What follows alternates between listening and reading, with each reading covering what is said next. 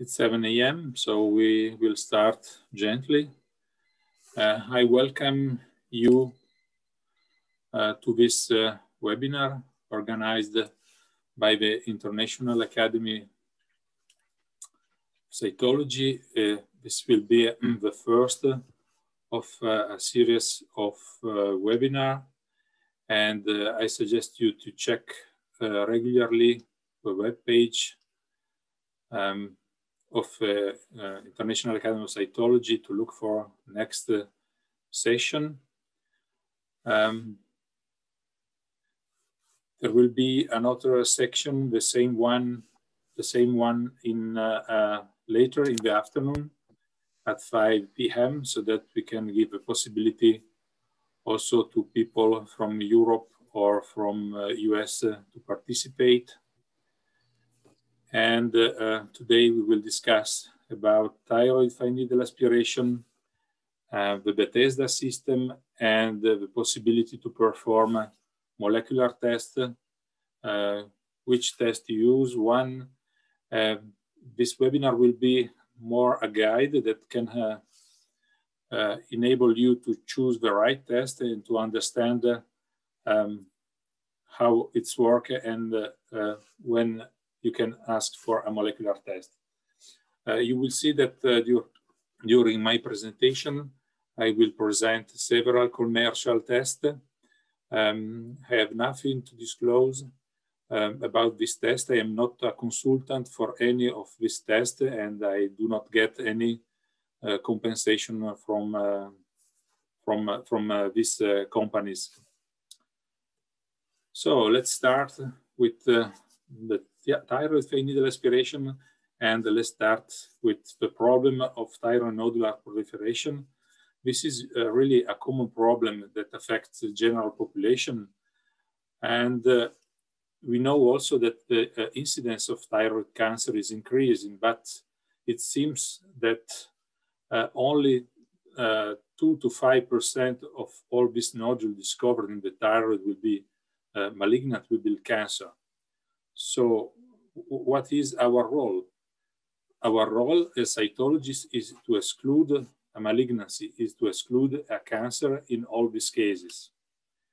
And fortunately, we have a test, a good test, an excellent test, that is fine needle aspiration, that help us to exclude the malignancy in certain condition. It is an accurate and cost-effective methods. And now we consider that the gold standard to perform fine needle aspiration is to associate it with ultrasonography. So we can say that we have some good news concerning thyroid fine needle aspiration, because it permits to reduce surgery by 50%. It has increased the yield of malignancy by 2–3%. And so have also decreased the cost to manage thyroid nodule by 25%.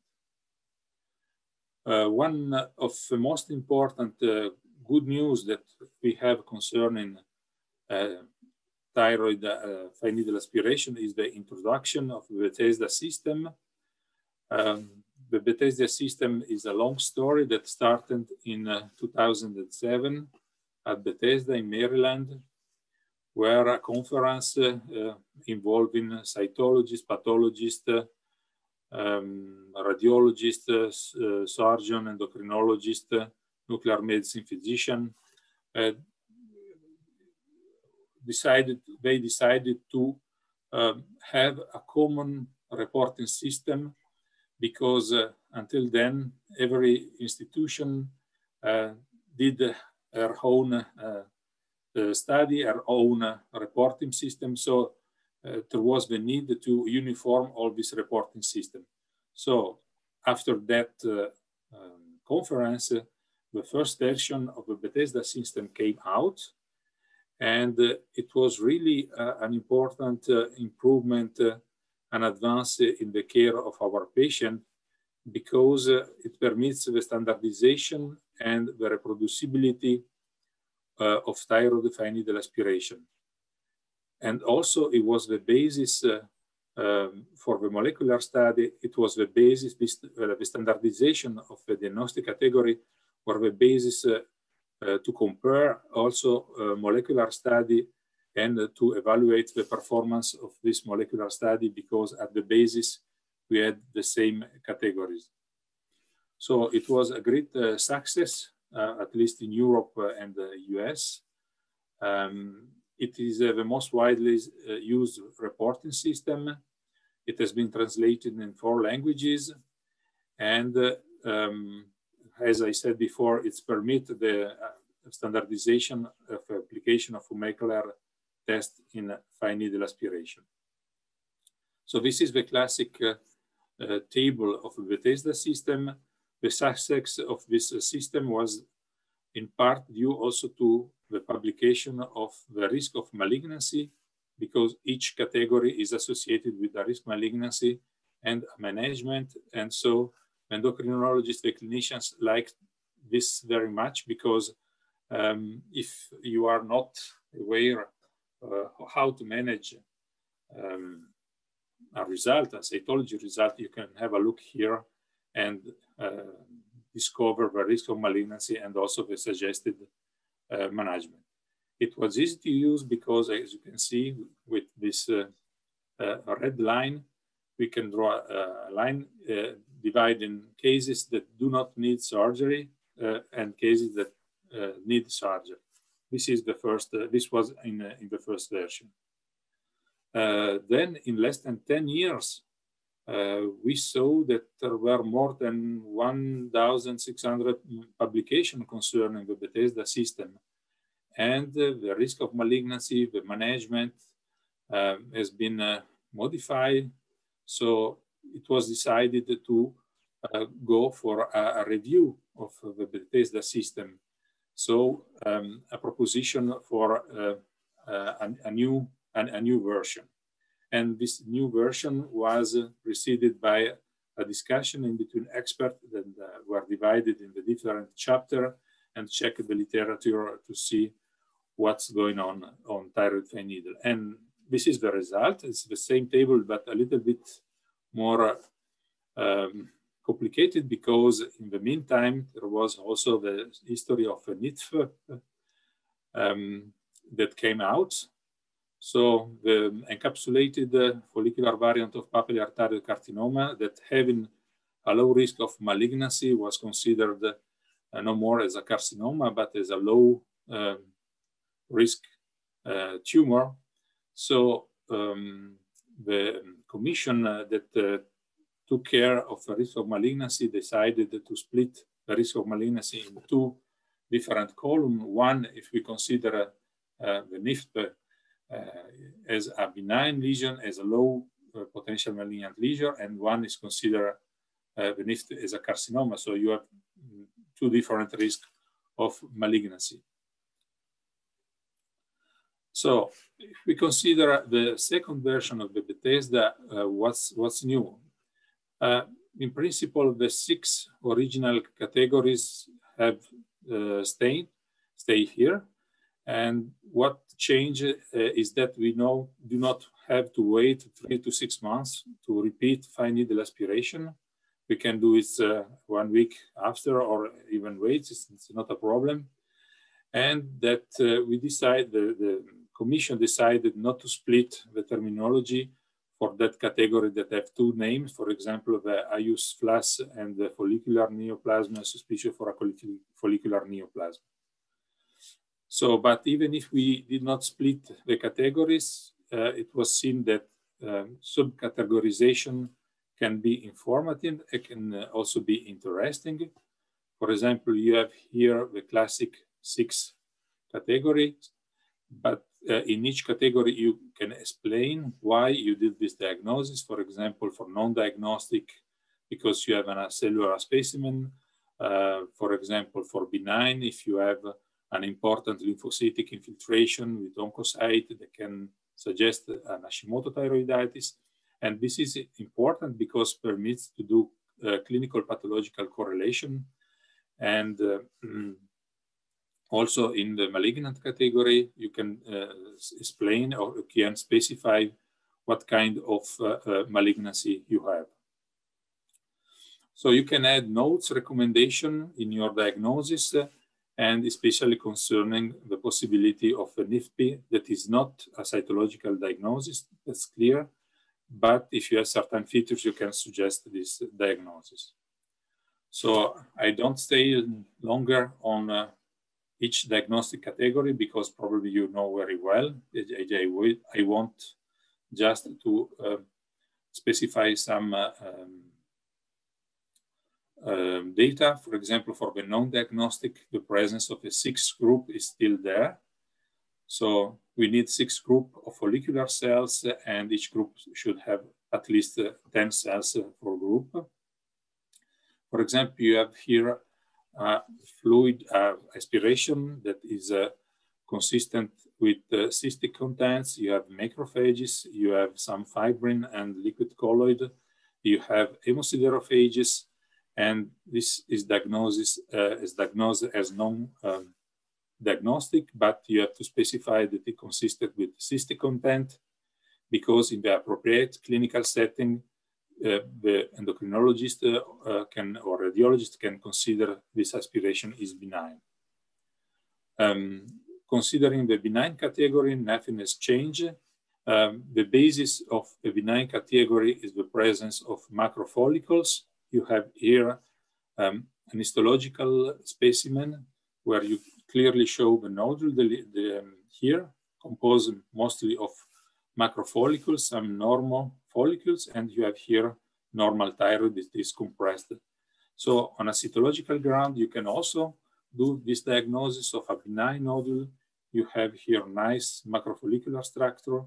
You see here normal follicular structure, and if you use the focus of your microscope, you can easily detect colloid inside these follicles.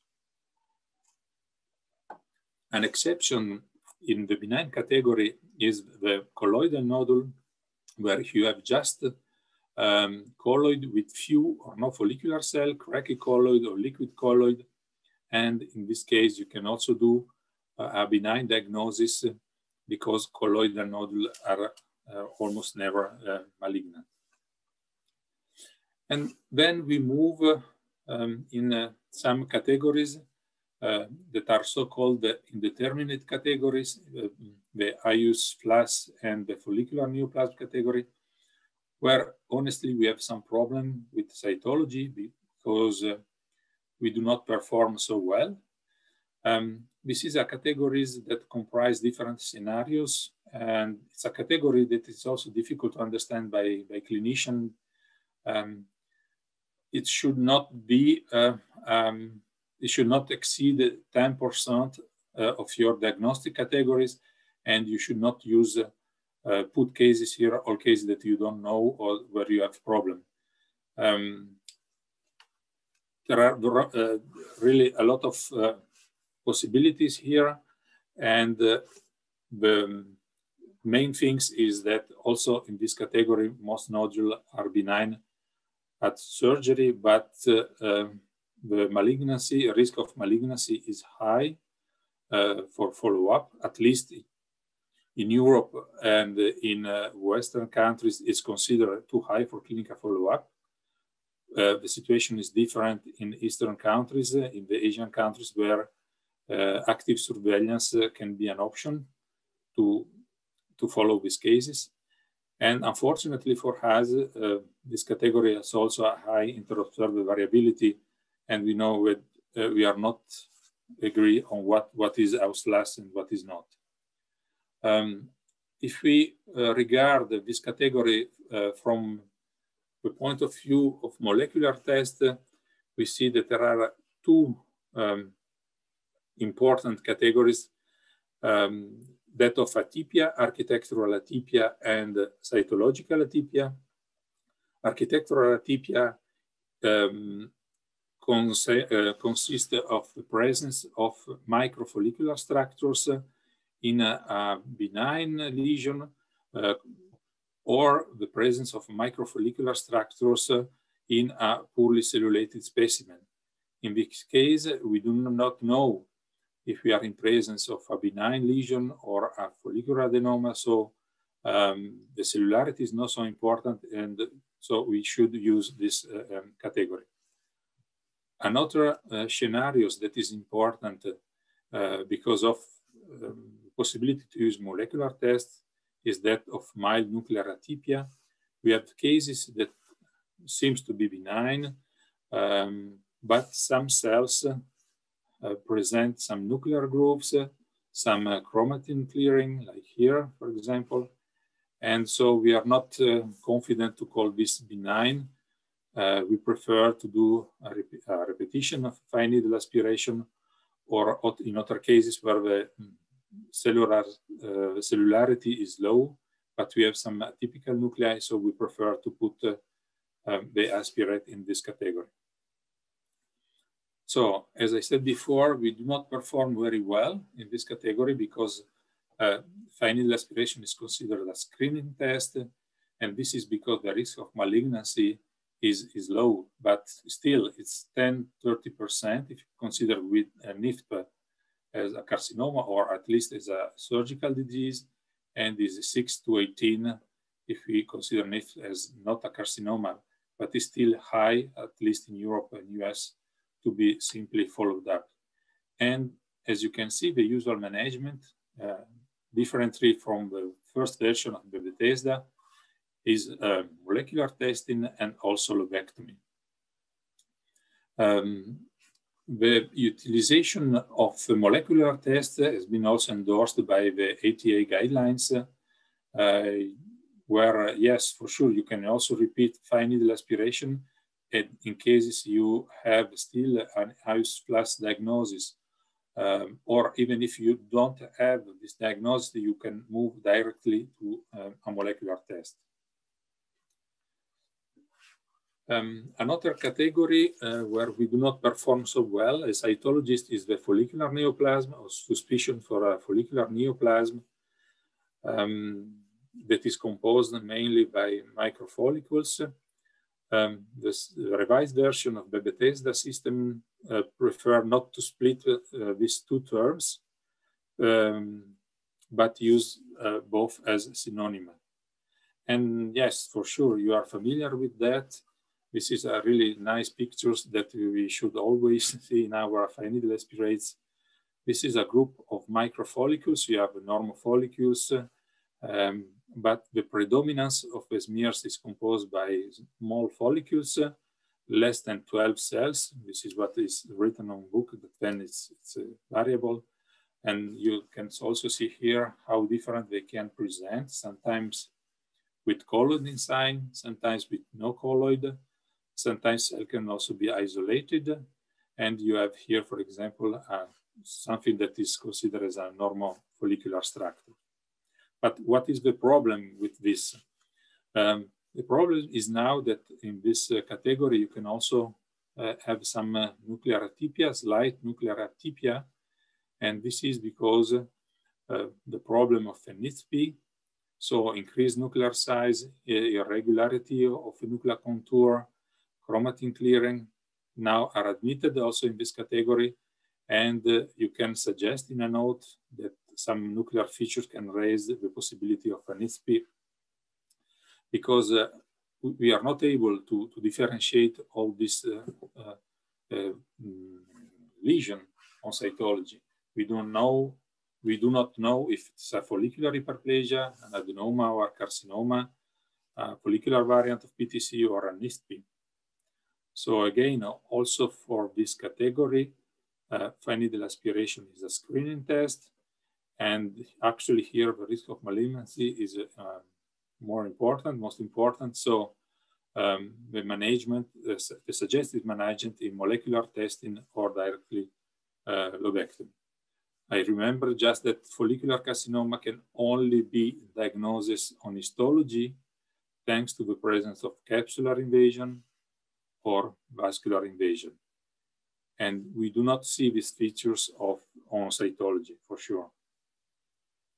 So for the next category, the suspicious for malignancy, nothing has changed in the new version. And also some few cases of NIFTP can be diagnosed in this category because it was decided that we should keep the malignant category only for cases where we are sure that there is a papillary carcinoma and where we are sure of the classic features of PTC, for example, papillary architectures, nuclear inclusion, epsamoma bodies. If we have one of these features or more features combined together, the possibility of an NIFTP is rare, so we can leave these cases as malignant. And for both categories, suspicious for malignancy and malignance, fine needle aspiration is a diagnostic test because we perform very well, and the risk of malignancy, as you can see, is very high. It depends also on you, how confident you are to call a lesion suspicious or to call a lesion malignant.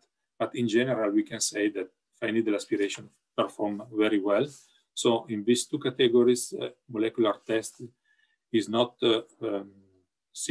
foreseen by the Bethesda, but we can also apply molecular test here, and we will see later why.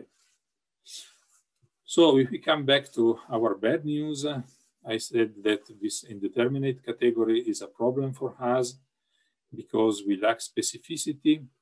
And what is the indeterminate category? Well, someone consider various plus the follicular neoplasm, suspicious for a follicular neoplasm category in the indeterminate category, and the other consider also the suspicious for malignancy category inside. It depends on each institution and of the risk of malignancy of each category. So the problem is that too many patients do not need surgery in this category. So some years ago, 10 years ago almost, we thought that immunocytochemistry could have been the ideal solution. Unfortunately, the ideal marker is this one that I found. And immunocytochemistry, for example, for galectin-3, HBME1, or cytokeratin 19 were widely used, but were not so successful in help us to detect malignant lesion. They have a low specificity and also a lack of reproducibility.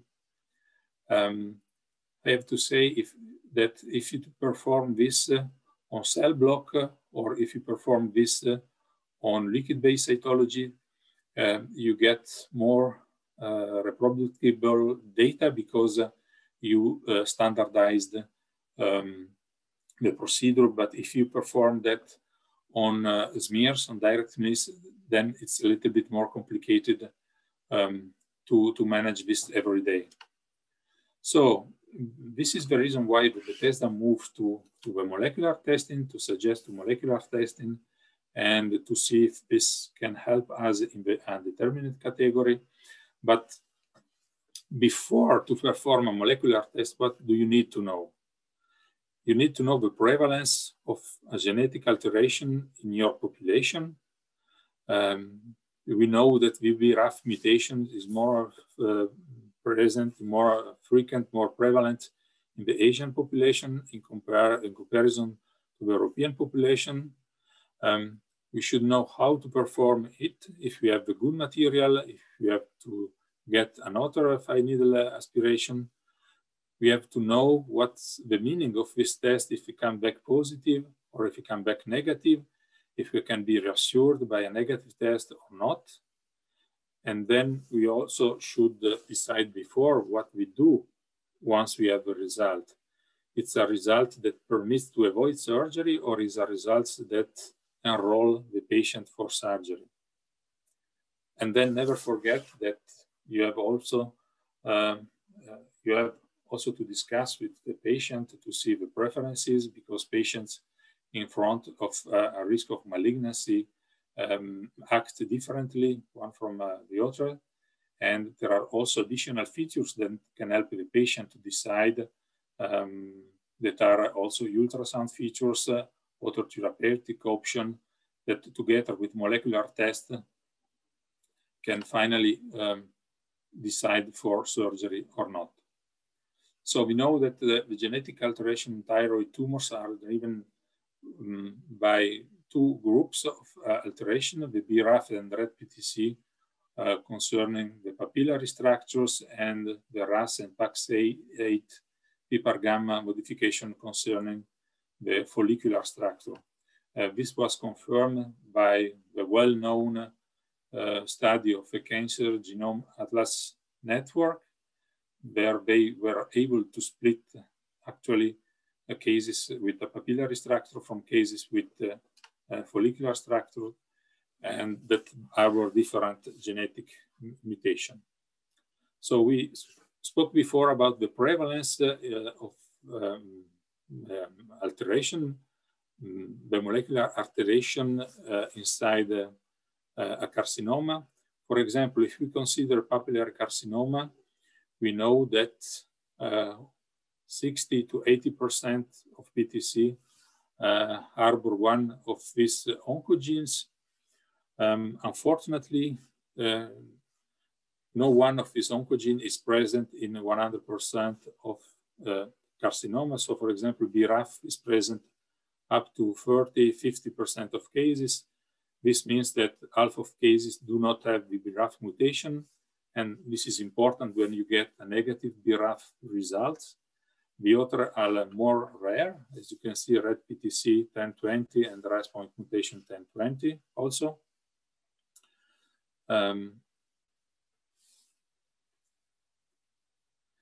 Again, so do we need BRAF analysis for thyroid of any aspiration?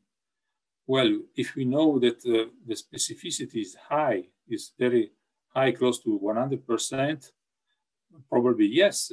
But then we have to know that sensitivity is 50%. That means that not 50% of our PTC do not have this BRAF mutation. And you have also to be aware about the presence of some pitfall concerning BRAF mutation, because BRAF is very common in human cancers. And you can have BRAF mutation in melanoma, colorectal carcinoma, lung, etc., and also in primary lung cell histiocytosis of the thyroid. So if you get a positive BRAF mutation in a fine needle aspiration, you have to correlate that with morphology, and you have also to rule out a metastasis in the thyroid from some of this carcinoma where BRAF is present. These are rare occasions, but you have to keep in mind also this. So, do we need also red PTC? Seems to be also specific for PTC, but we have seen that there are cases of Hashimoto thyroiditis, oncocytic adenomas, or oncocytic carcinoma that are positive. So, how can I manage this result in my population? And if we move to follicular thyroid carcinoma, also here, unfortunately, the RAS mutation is not so prevalent, up to 40, again, 50% of cases, and a little bit less for the PAX8 rearrangement. So what do we do with that? Can be this useful for our fine needle aspiration? We know that, for example, RAS is present in 30% of follicular adenomas. And this is important to know because we don't want to tell a patient that he has a RAS mutation and sure it's a carcinoma. No. And the same is true for a PAX8 rearrangement that is present also in 8% of follicular adenoma. So the specificity of this translocation is very high for carcinoma in comparison to the RAS mutation. And can we use this, knowing that it's not so prevalent in the population? So once we have decided to perform a molecular test, we can also to choose the right material and what we can use.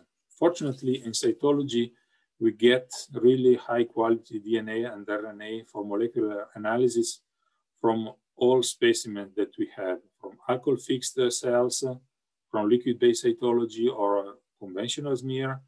We can use air-dried specimen. We can use cell block, and several studies have shown that this material can be stored in archives, and we can use that with good quality DNA and RNA also after several years. And then if we have this kind of material, how we can perform a molecular analysis? We need DNA for BRAF and RAS point mutation, and we need for translocation RNA, so we can perform FISH or RT-PCR. This approach, this single or limited panels of gene approach, is the approach that is preferred in Europe and Eastern countries. The access to the factory NGS test is available, is possible, but the cost probably limited a little bit its use in Europe and the Eastern countries. You can use a macro dissection to take material from your slides. You are not sure 100% that you get all the cell of interest, but if the smears is highly cellulated with a population of cell of interest, you can be sure that you are analyzing the right cell, for example. You can use a cell block. Again, here you can be sure of what you are analyzing. Unfortunately, not all the cell block are cellular and contain a lot of material. Or you can perform dedicated passes for your molecular test. And if you perform that under ultrasound guidance, you can also be sure that the material that you get for the molecular analysis comes from the lesion and is representative of what you have seen on the slides. There is another possibility that I used, but it's time consuming and it's cost a lot. It's laser capture microdissection. You can check on the microscope the population, the target population, and then be sure that you are analyzing and have a good enrichment of tumoral cells, but again, it's not cost effective. So you can also think, do I perform a molecular test routinely on my fine needle aspiration, or I have to choose particular cases? For example, do I perform routinely molecular tests on nuclear atypia or architectural atypia in the Bethesda 3 category, Ausfluss? Or I prefer to use, for example, if I have a PTC scenario with nuclear atypia, I prefer to concentrate on BRAF or red PTC that are specific for papillary carcinoma, and to leave BRAF, RAS, PAX8 if I have architectural atypia. You have also to know that usually this category has poor cellularity, so probably you do not have enough material to perform a complete panel of tests, and you have to choose one or the other. It depends also on how you perform to morphologically to do your diagnosis. If you perform very well and you detect nuclear atypia, probably you will prefer a BRAF red PTC test. Also for the follicular neoplasm, suspicion for a follicular neoplasm category, should I do a reflex test in all cases or in selected cases? Here you have more material because specimens are usually cellulated. If are not, you put it in the Ausfluss diagnosis.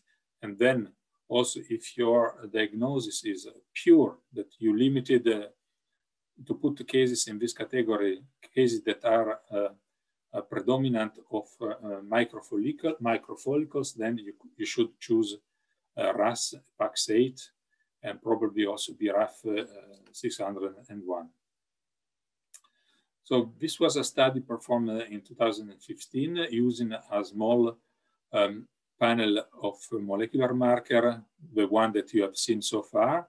And they show that in the follicular neoplasm category, Ty3 is the English for follicular neoplasm. So they show that they were able to have a risk of malignancy for positive sample, for a mutation positive sample of 71%. This is quite high. And a post risk of malignancy for a negative sample of 18%. So we were be able to stratify a little bit the risk of malignancy in these cases. And one thing that I found interesting is that they said that if you have acknowledged that there is a mutation, for example, the RAS mutation, then you are prone to perform additional cuts on the slides, on the histological specimen. You are prone to look carefully at the capsule. And finally, you will find some capsular invasion or vascular invasion, and you will find a minimally invasive follicular carcinoma. Someone also consider these cases, for example, follicular adenoma with RAS mutation as follicular carcinoma in situ. So do we need also a molecular test in the suspicious for malignancy? In this category, if you have a malignancy risk very high in your institution, then you don't need a molecular test.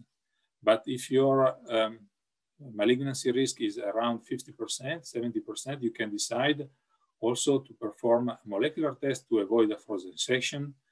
If the hospital is far away from your hospital, from your lab, or if you have several hospitals to serve, you can decide to perform molecular to avoid a two-step surgery in case the diagnosis turn out to be malignant, in simple lobectomy, for example. And then, as in this category, you put almost cases that are positive for papillary carcinoma, you can decide to perform just BRAF and red PTC that are more specific for papillary carcinoma. Do we need also molecular test in the malignant category? Well, this is a little bit debated. It depends if you need to change your surgical management. It depends if you want then to perform additional therapy, and also can help you in deciding the right follow-up, because it seems that BRAF mutation is associated with a worse outcome. There are also some colleagues, some papers that say that it's not associated with a worse outcome, but it's just associated with features of aggressiveness, for example, extrathyroidal extension, or is associated with a higher grade at the diagnosis. But for sure, the association of TERT mutation and BRAF is a worse prognostic factor. So probably in some indication to perform a TERT analysis and BRAF mutation analysis on the positive case can be useful. When we have another approach to molecular test that is used in USA, and is the large panel NGS-based molecular analysis. These are a proprietary system, and in this case, what you have to do is to perform fine needle aspiration, put the material in a tube, send your tube by mail, and then you will get your report by mail in 7 to 10 days. Well, there are different companies that are selling different tests with different negative and positive predictive values. You have here a list of the most common. And I put here also the website where you can go and check what they are using, how they perform. This is the AFIRMA genomic sequencing classifier that is used to reduce surgery. They give you a report where you have the result of the cytology examination, then you have the result of the gene expression classifier, and then you have a diagnostic summary that take together all these findings.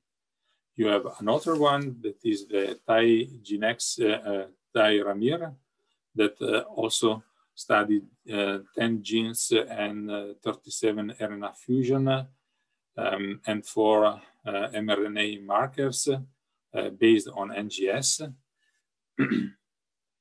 or the ThySec test, genomic classifier that also provide you good results if applied to the determinate categories. You can see here the Bethesda 5, the suspicious for malignancy categories, is also put in the determinate category. This is a nice review where you can go and see the comparison and differences in between all these tests on the gene studied, etc., etc. So please go to see this review. And now for the ThyroSec, we are at the third version of the genomic classifier. There are more genes, 112 genes, and there are a lot of alterations that are studied. And the authors say that this test get good sensitivity, high sensitivity, and specificity.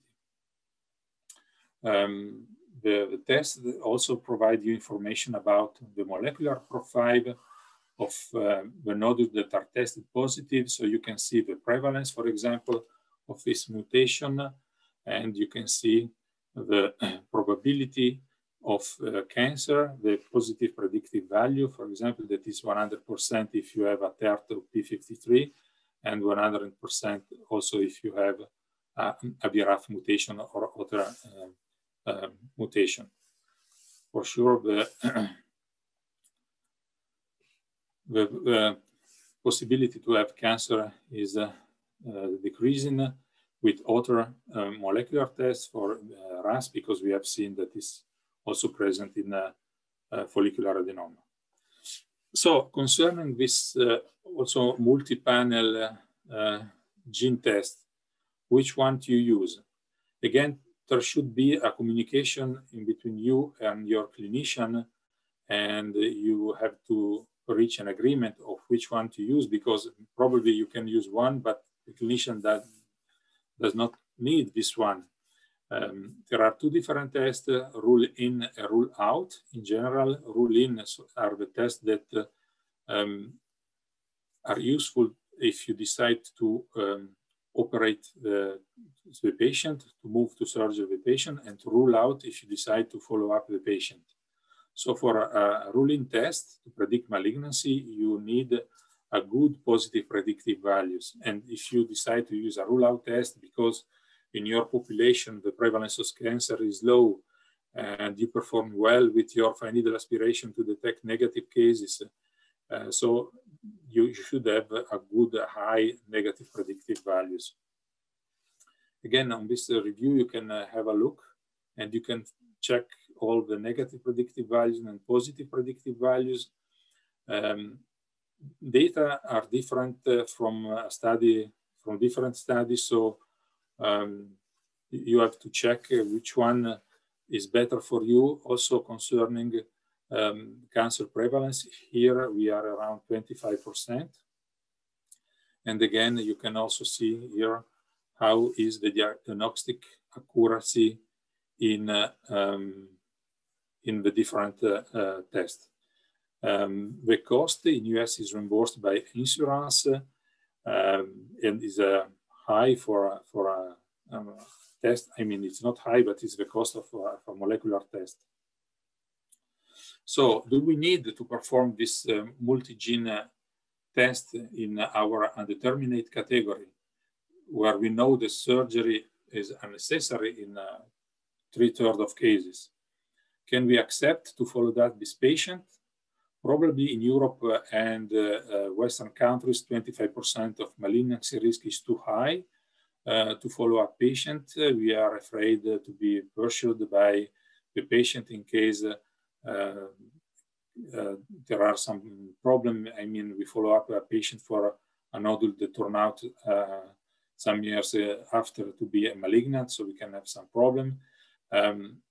In Eastern population, it's different. They now do active surveillance that works very well. So they are able to follow this patient probably with active surveillance. And probably if we perform a molecular test on these categories, we are able to lower the risk of malignancy. And if you use a test that has high negative predictive values,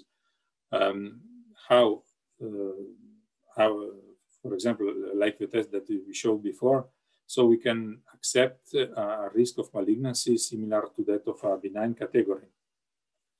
So before to decide which one test to use, we have to also to check your disease prevalence, the specificity, and also cost effectiveness of a test. Do we need this test, a large panel in the suspicious for malignancy category? Here we will choose probably a rule-in test because we have to detect malignancy, and there are no agreements for the moment on the minimum of positive predictive values that we need to have a good test.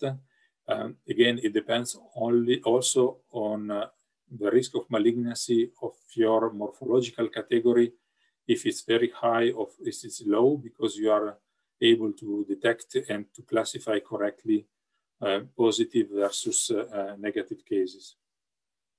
So as I said before, this is another interesting article that explains the difference also that you have between Western and Eastern countries.